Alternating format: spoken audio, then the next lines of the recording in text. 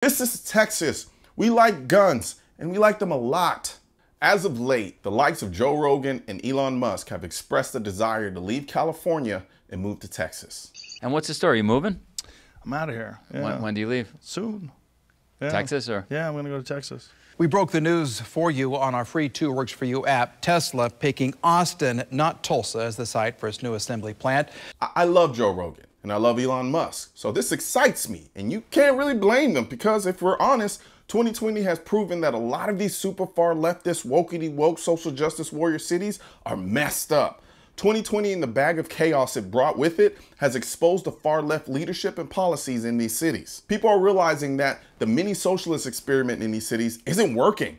They're getting tired of the excessive poverty, the excessive open drug use, excessive taxes, the lawlessness, the rampant crime. And when these people tried to buy guns to protect themselves from this chaos, a lot of them realized they couldn't because of the extremely restrictive gun laws in these places. That's it. It's time to look around and say, wow, I pay 13.8% in tax. The police is getting defunded, the prisoners are getting out, and crime is on the rise, and I have a daughter in my house.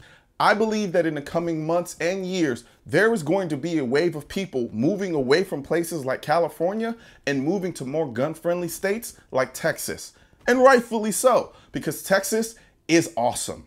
So, come one, come all to the great state of Texas. But before you do, let's get one thing straight.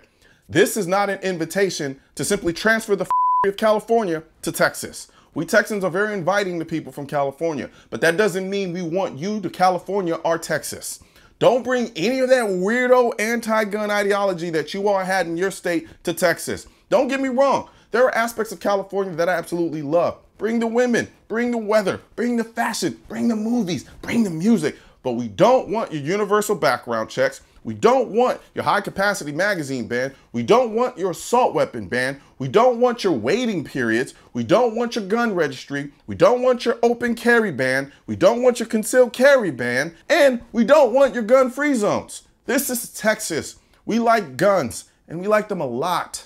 Sadly, however, we're starting to see the Californication of Texas in places like Austin, Houston, and Dallas, where some of the early transplants are voting for the same types of leaders and policies that are responsible for running California into the ground in the first place.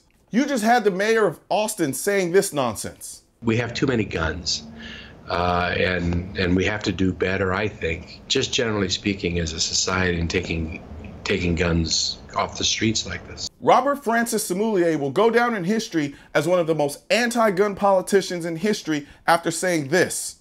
Hell yes, we're going to take your AR-15, your AK-47. And he almost became a United States Senator of Texas, and I highly doubt that it was Texas natives who voted for him. Then you got the overlord of gun control, Michael Bloomberg, and his band of box wine drinking misfits, Everytown for Gun Safety, formerly known as Moms Demand Action, who is literally investing millions into Texas to specifically get anti-gun politicians elected into office in Texas. And guess who they're targeting as their voter base? All of you California and New York transplants. They literally want to turn Texas into the same place you're trying to run away from. Moms Demand Action is part of Everytown for Gun Safety, a national nonprofit that advocates for gun control. Founded by, but now operating independent of, billionaire Democratic presidential candidate Mike Bloomberg. Everytown will spend $8 million in Texas in 2020, campaigning for candidates who will vote for stricter gun laws. Over here, we like freedom and we like our guns. We don't like to be coddled and we like our governments limited. And when people do stupid there are real consequences. So if you're one of those people who want to leave places like California and New York and want to move to a place like Texas or any state like it, bring your guns, bring your ammo, and bring your manners. But please, leave all that gun control mess over there. Don't come over here and start trying to vote in the same leaders and policies you're now running away from. If that's what you're on, stay over there.